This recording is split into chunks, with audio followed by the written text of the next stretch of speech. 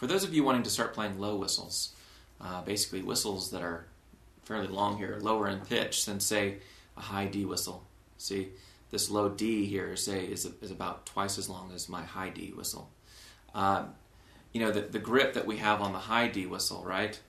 We cover the holes with just the first pads of our fingers. So, first pads. On the low whistle, as we start getting lower in pitch, and I'm addressing whistles, they're in about the low G on down range, so low G, low F. And depending upon your hand size, perhaps whistles that are a little bit higher than that, so maybe an A whistle, you might consider using this gripping technique that I'm going to show you. The low whistles need to be held differently than the high whistles, and the grip is called a piper's grip, right? We get the term from the way that uilleann pipers, the Irish bagpipes, the way that they hold their fingers. Really, to properly demonstrate that, I'll need to stand up here and show you. It's different in that you'll be covering the holes, the top two holes of each hand here. So the top hand, so what I'd call the T1 and T2 fingers, and the bottom hand B1 and B2 fingers. You'll be covering those holes with the second pad of your finger. So instead of this first pad, you'll be covering with the second pad. Okay, so and you'll see that my fingers are fairly straight as opposed to an arched grip, which you may use if you mainly play high D or high whistles.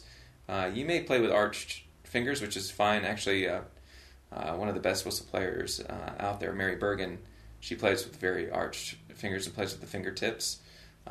Since I play everything from high whistles down to low whistles, you may notice that I actually play with a little bit more flat-fingered approach.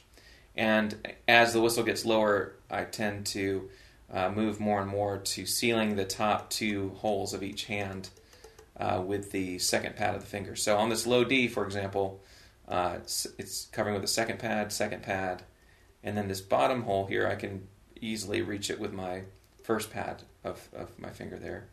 And then the same goes with the bottom hand, okay? So, and then the thumbs are just comfortably behind, they're sort of right behind they're in about the top finger of each hand, okay? Maybe a little bit below, but that's just more of a comfort thing. Just make sure you're not straining, okay? So,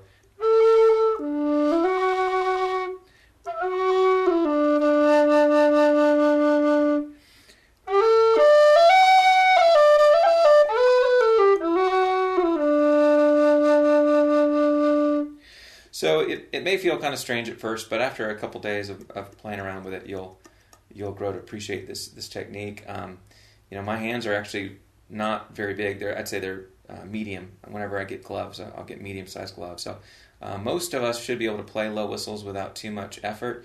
It's just training your hands and your brain to kind of know where to put your hands and getting used to sealing with the second pad. So that's piper's grip, and so if you don't play low whistles, it might be something for you to check out maybe before, if you thought maybe that the stretch was just too much. This grip is going to give you the ability to play whistles all the way down to, say, a low C is common enough. But the low D might be the next step for you. I either recommend people, when they get into low whistles, either go straight for the low D if they want to play it along with Irish tunes with other folks playing with a high D.